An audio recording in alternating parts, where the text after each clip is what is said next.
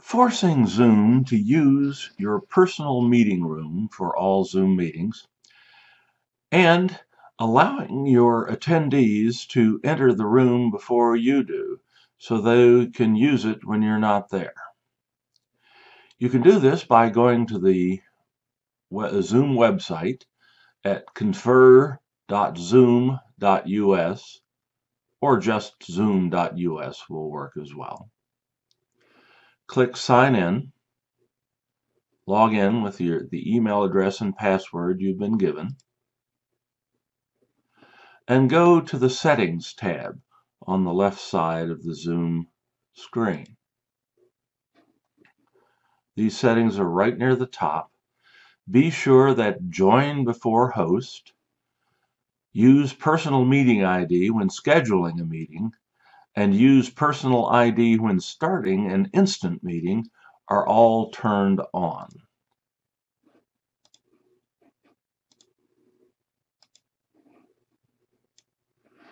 Now, when you schedule or just immediately start a Zoom meeting from just about anywhere, either from the Zoom website or from the Confer Zoom integration in Canvas, you will be using your personal meeting room, and your students or attendees will be able to join before the host.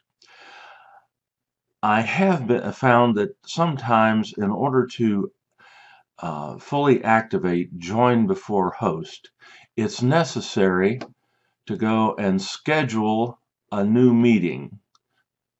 And this seems to work best through the Zoom website itself.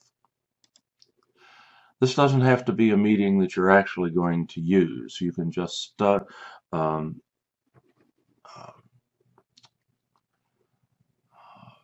up a dummy meeting that you can delete later.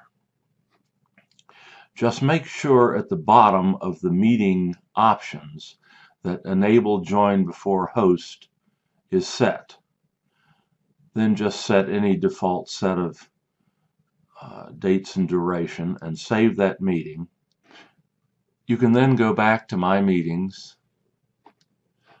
and just delete this meeting if you're not planning on using it. And now your attendees should be able to enter your personal meeting room at any time if they have the link to it.